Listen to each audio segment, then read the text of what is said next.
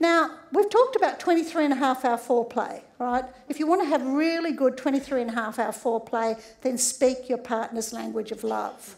Now we're going to talk about foreplay, as in touching. Okay, you all know what Australian foreplay is? That's you awake, mate.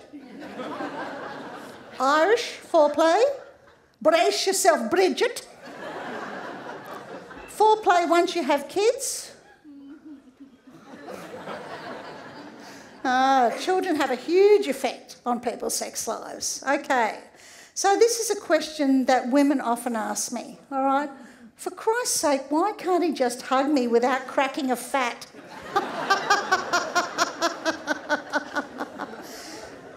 And it's not his fault. It's not his fault. He's not doing anything wrong. Women, let me tell you something. When a man gets an erection, it's the greatest compliment he can possibly pay you. Right? It means that you turn him on. Right? But what's happening is this. All right? Men turn on much faster than women. Jerry Seinfeld put it beautifully. He said, when it comes to sex, right, for men, it's an emergency and they can be ready in 3 seconds flat. Right? They're like firemen, okay? And he also said when it comes to women, all right, they're like fire. They need the right conditions to get going. They need time to get going. But once they get going, it's very exciting. Right? Now, what we're looking at is the fact that men get turned on really quickly. So if he cuddled you for half an hour, you would probably get turned on too. So there's this difference between male and female sexual response. And if we want to explain why male sexual arousal looks like this, okay, straight line like this, and this is me getting aroused. It's slower, all right, and Ross is doing all the right things and it's feeling really pleasurable, and then suddenly I remember we didn't put the garbage bins out. All right, but I'm going to focus, all right? I try again, all right, and I'm going and this is really good, this is great, and then I look down and my stomach is on the bed beside me. All right? Women are distractible in their arousal, all right? So, why are men so undistractable? Because they are cavemen. Although it's 2013, we have caveman and cavewoman sexuality, all right? Now, he is designed to be a sperm donor. That's his only role.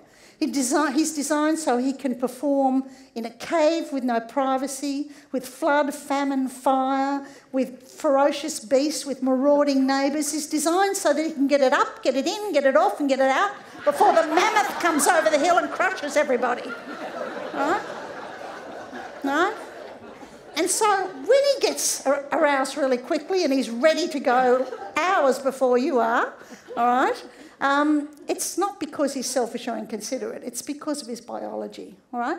But our biology, all right, also has an effect on us. So we have this slowed arousal and we're very distractible. And sometimes we find it really, really difficult to get turned on, really hard to stay focused, right? And that's because we're baby minders. If we go back to caveman times, okay, let's say that you've got Mr. and Mrs. Cave Person and they're making love in the cave. And over there in the corner is Junior on a bearskin rug having a little nap. And a saber-toothed tiger comes creeping into the cave and decides to have Junior for breakfast. Who's going to notice first, Mum or Dad? Mum, absolutely. Dad's on top, chuffing away like a steam train, like this, all right? But you girls, you've always got one ear open, right? Especially there's a baby in the room because I've heard it. You have an incredible, what I call the invisible umbilical cord, right? You're attached to that baby. We're attached to our children. It doesn't matter really how old they are. Mine even live in America, both of them, and I'm still attached to them by an umbilical cord. Once women have children, they're far more distractible, right? So that's one of the things that happens as your relationship matures and you get children.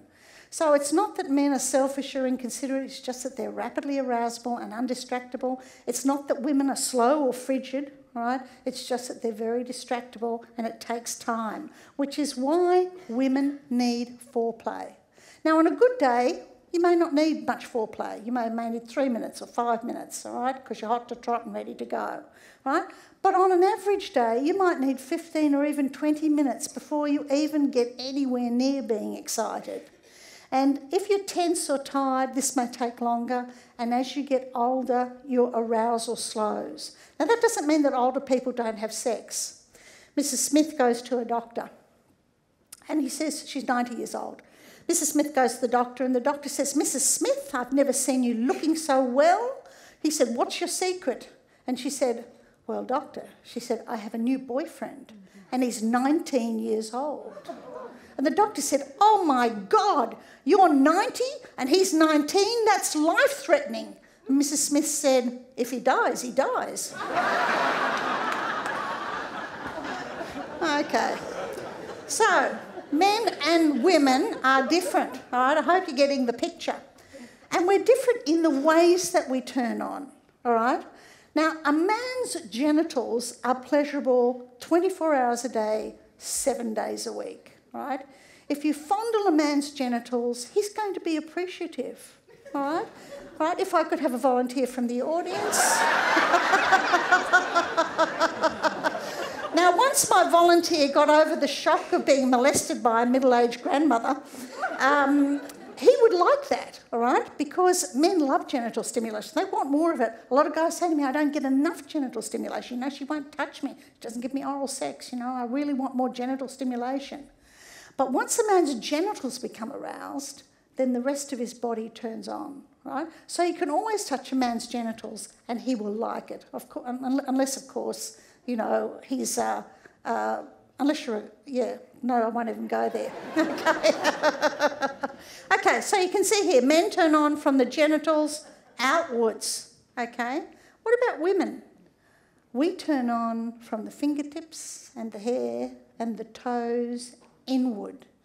And our erogenous zones, our breasts, our genitals and our buttocks do not become pleasurable until we are highly aroused. Now, what does that mean in real life? Okay, let's say that I'm standing at the kitchen sink. Well, this is one of the reasons why men are so confused, by the way. I'm standing at the kitchen sink, I'm doing the washing up. And my husband, who knows better than to do this, but let's say he did it. My husband comes up behind me and decides to get a bit amorous and starts to fondle my breasts, okay? This is a question for the women in the audience. Is it going to turn me on or off? Absolutely, it's unanimous, all right? Knee-jerk reaction, absolutely. You mean one of these? No, but it's kind of pushing him away like this because it's irritating. It's unpleasant, all right? Sometimes it can even be painful, but it's not pleasurable because women's breasts, genitals and buttocks do not become pleasurable. They do not become erotic until women are quite highly aroused, all right? So the problem is, all right, well, let's just get this here. Women turn on from the fingertips and the hair and the toes inwards, okay?